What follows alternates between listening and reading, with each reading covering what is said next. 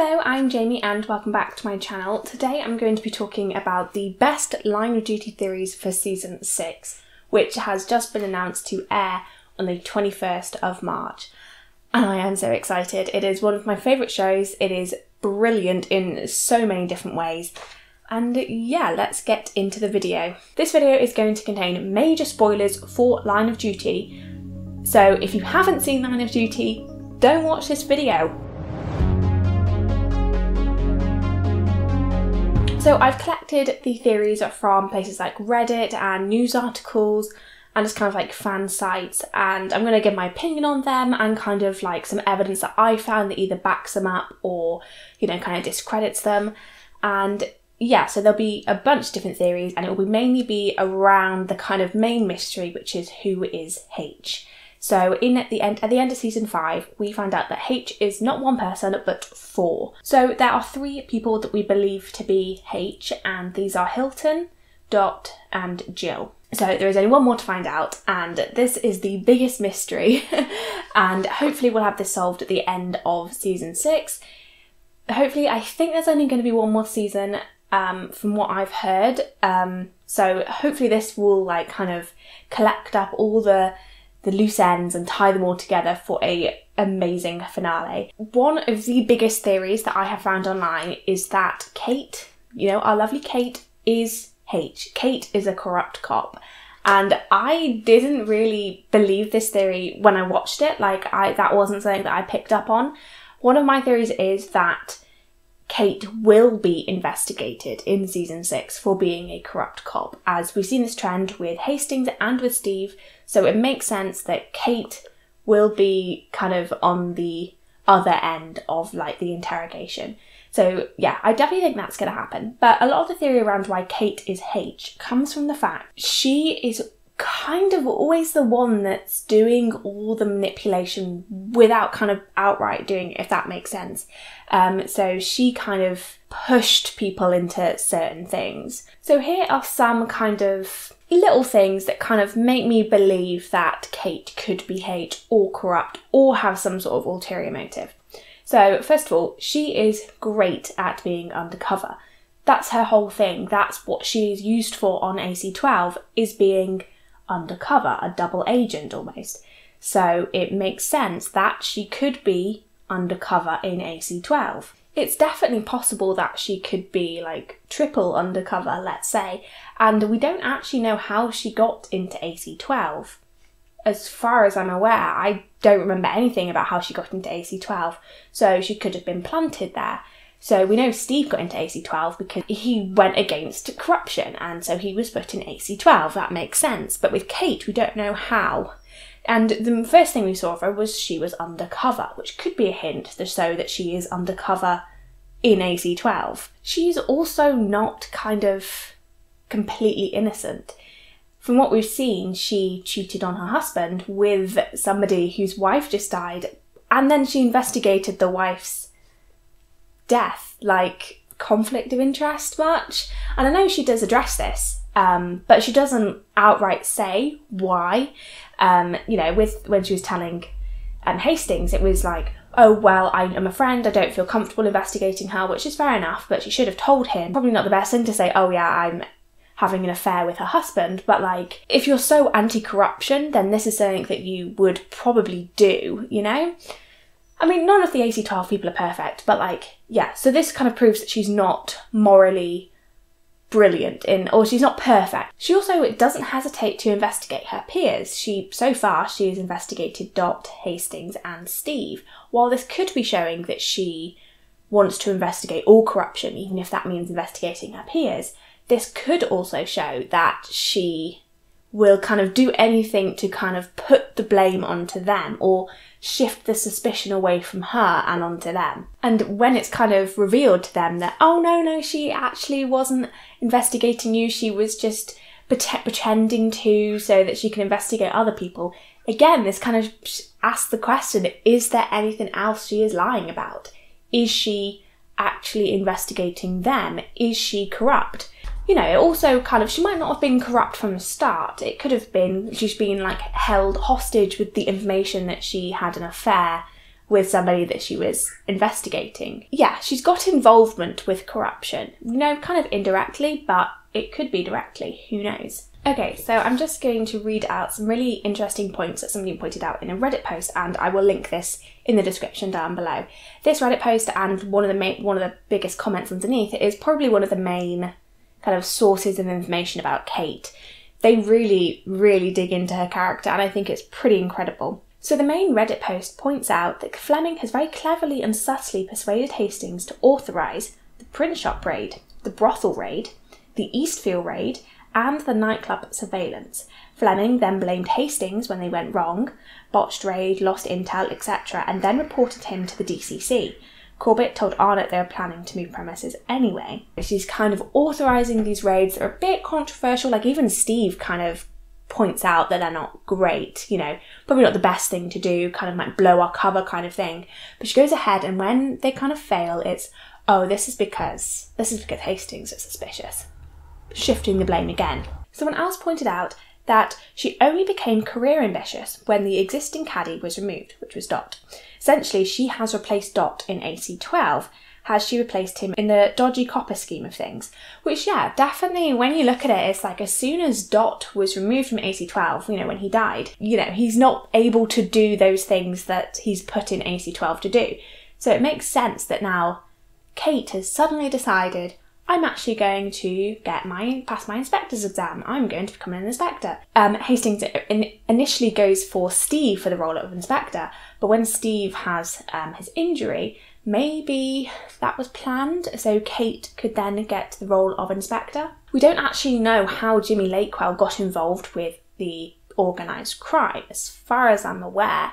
So maybe Kate employed him to throw him down the stairs. So this was another thing that I kind of noticed when I started investigating this theory.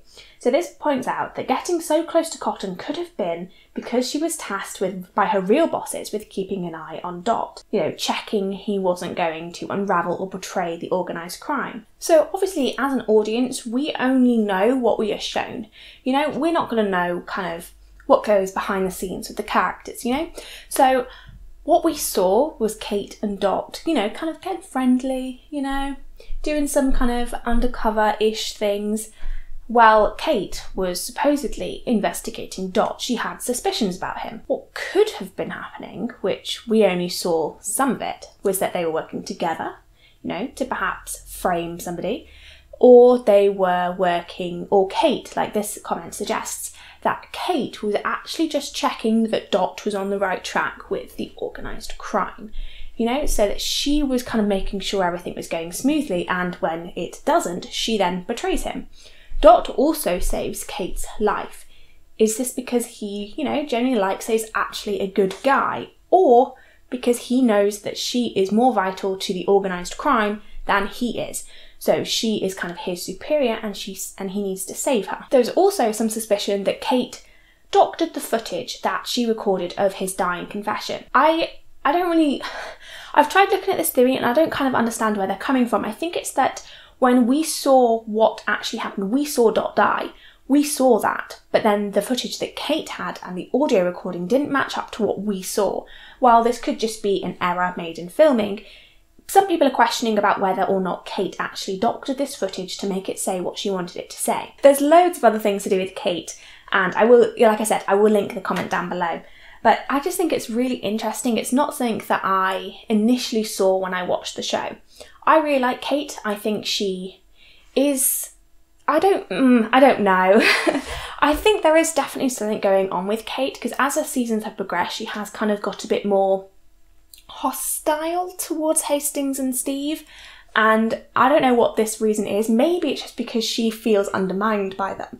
Maybe it's because she is seeing this suspicious behaviour with them. She's not the only one to see these kind of dodgy behaviours between them, So, they have been investigated, independently from Kate, from what we know. So it begs the question, is she corrupt, or is she just a better anti-corruption unit than Steve and Hastings? I personally don't want it to happen. I do really like Kate, but I can definitely, this is making me question it all. I definitely think she is going to be investigated, and maybe we do find some other things out about her, but I don't know whether she is H, but for me, I don't want them to introduce a new character and that character be H. I want it to be somebody that we know, somebody that we trusted. That makes sense, doesn't it? H is going to be somebody that everybody trusts. Everybody trusts Kate, so why can't it be her? So the next biggest theory, and one that we actually saw investigated in season 5, is that Hastings is H. You know, his name match up, H for Hastings. So as I said before, Hastings was heavily investigated in season 5, and a lot of people still believe that he is H, or at least he is corrupt. You know, there's a difference. They could be corrupt and not actually H.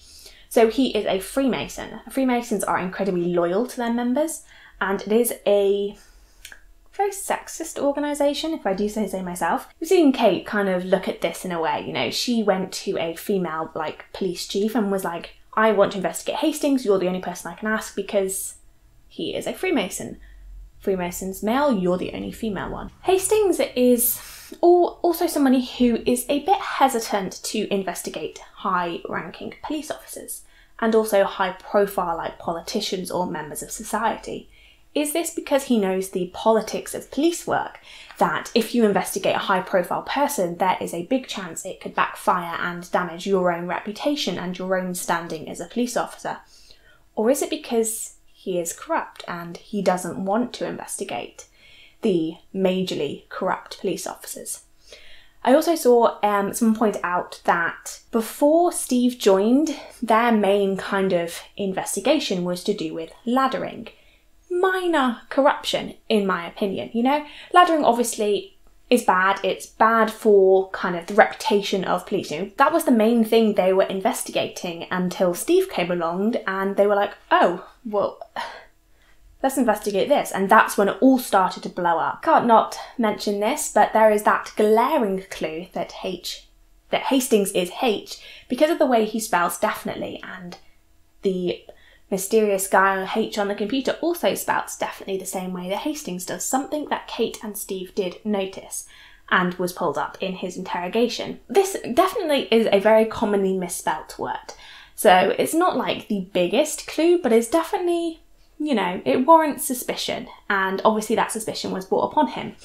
Another thing that is kind of another hint towards corruption was the fact that he hid half of the money and then gave it to, you know, a grieving widow, which is not a bad thing to do. It, you know, it shows that his kind of goodness within him. He is giving this money to somebody who needs it. But it shows that he's not morally upholding in terms of kind of the rules of anti-corruption. He shouldn't have given that money away. He should have, you know, given it to the authority. But it definitely is, it shows that he's not following the rules to the letter of the law like he makes other people do, which I think is very interesting. So yeah, I lean more towards Kate being H than I do Hastings. Because we've seen Hastings kind of go through that interrogation process, I don't think it will be him, because yeah, it just doesn't make as much sense to me. So another theory that people have, and one that I think I believe quite a lot, is that there isn't a H. H is a red herring. The whole H thing was figured out through Dot's dying confession, in which Kate asked him to blink at the first letter of their name or something, and when he got to H, he blinked. Could he have just needed to blink, you know? You know, if they got to H, you know, he could have just needed to blink. And the next part about there being 4 people who are H was kind of drawn upon from him tapping his hand against his leg.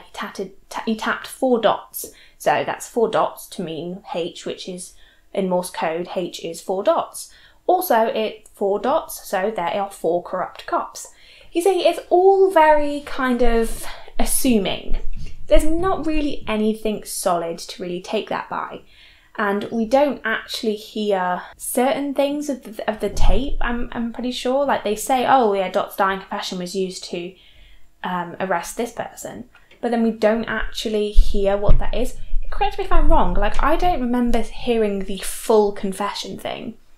But I don't know, we'll see. I think the whole kind of the blinking and the tapping could just be coincidence. Or, you know, his body, like, dying. He was dying as we saw that. So it could just be his body's way of responding to death.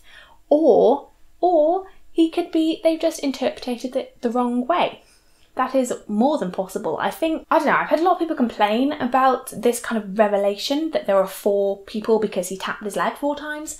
Like, it's just, it doesn't seem clever enough, if that makes sense. Like, the writing is so clever and you find out clues in such interesting ways, so it's a bit underwhelming in a way that's what they figure out. Like, I don't know, I feel like it could mean something else. I just feel like there's something they're missing in this whole H thing. Obviously the 4th person, if it is H, but like, it just doesn't seem to add up as securely as other things do. It's very kind of coincidental, in my opinion. So the last kind of main theory about who H is Steve. Yeah, every person in AC12 is corrupt according to theories on the internet. So the main theories with Steve being corrupt is, we saw him being investigated and he has a history of not quite being the most moral or professional person, sleeping with Denton, which we, is kind of like, did he actually sleep with her? And the theory that I saw kind of starts at the very beginning of Line of Duty, the idea that Steve didn't actually just fall into AC12 as we saw, that he was actually placed there and the whole thing was orchestrated.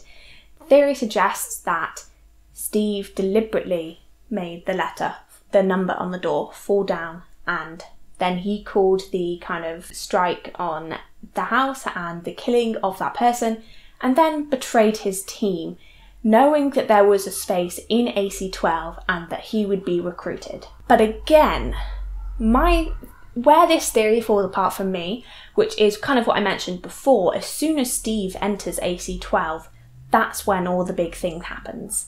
So surely if Steve was corrupt, as soon as he entered AC12, things would begin to be covered up. He was the one that kind of heavily investigated Gates to kind of uncover this bigger source of corruption than just laddering. This one I think is definitely the weakest.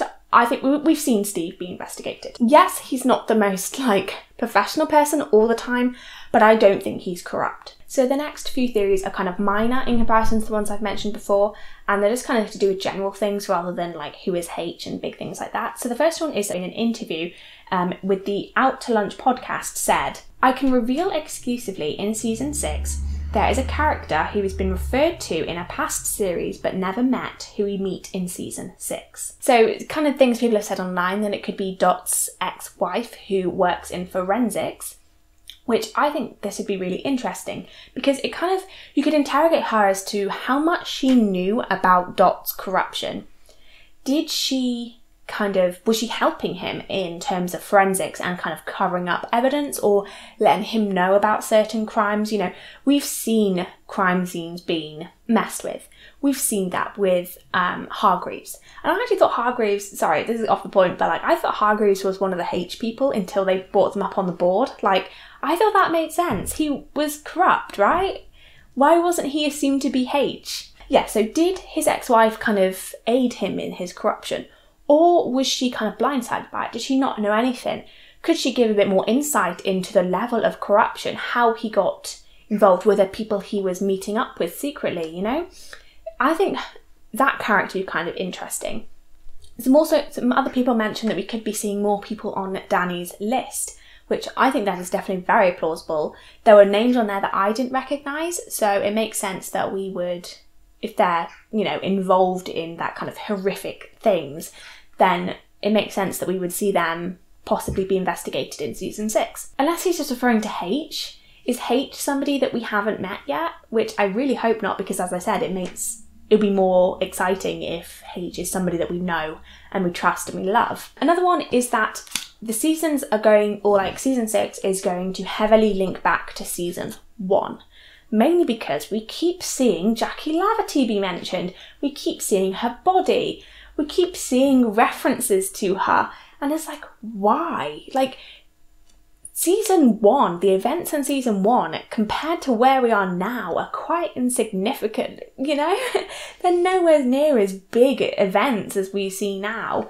So why do we keep mentioning Jackie Laverty? So yes, she was linked to organised crime. We know that. She is involved in some way, but she wasn't that high up.